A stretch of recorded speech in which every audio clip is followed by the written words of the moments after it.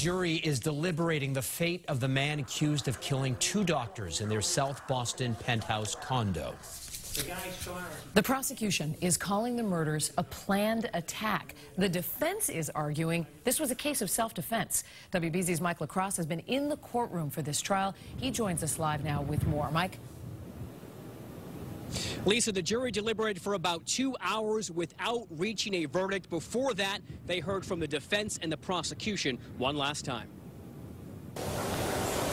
You are about to embark on one of the most difficult things that you are called to do.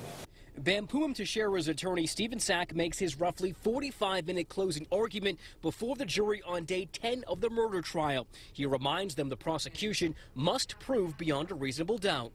It doesn't mean possibly somebody's guilty. Doctors Lena Bolanos and Richard Field were stabbed to death inside their South Boston penthouse May 5th, 2017.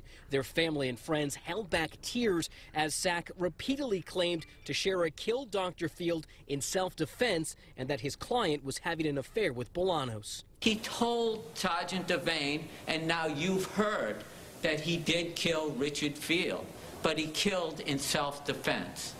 And that's not murder.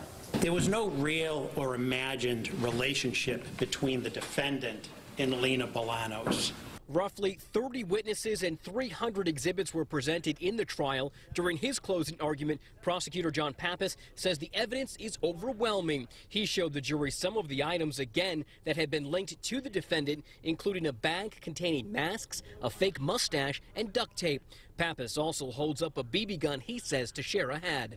Who's running around with this stuff? Pappas says Teixeira planned out his attack and robbery, having knowledge of the building as a former employee. He said Teixeira's statement to police was a made-up story that has too many gaps.